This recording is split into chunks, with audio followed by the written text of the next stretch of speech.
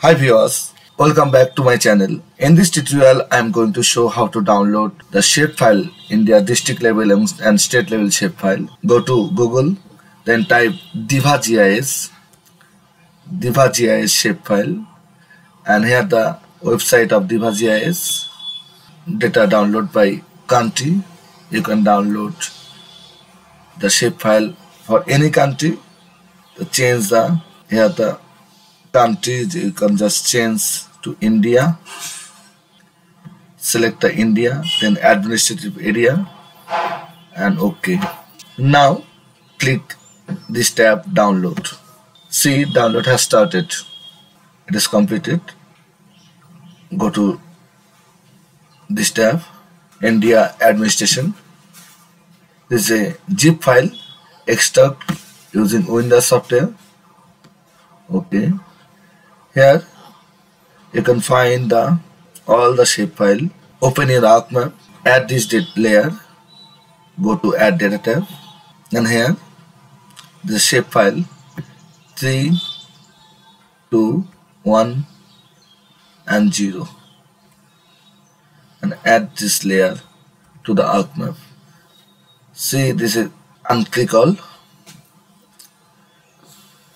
And India administration 0, that's mean for whole India.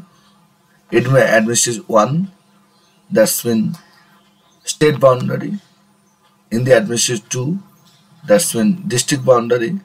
And India administrative 3, that's mean block boundary. You can find, go to right click here and go to open attribute table.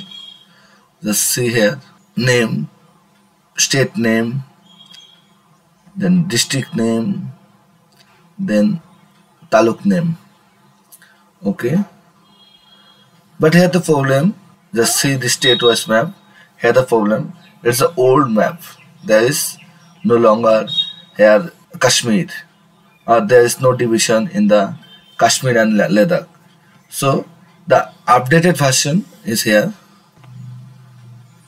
this map.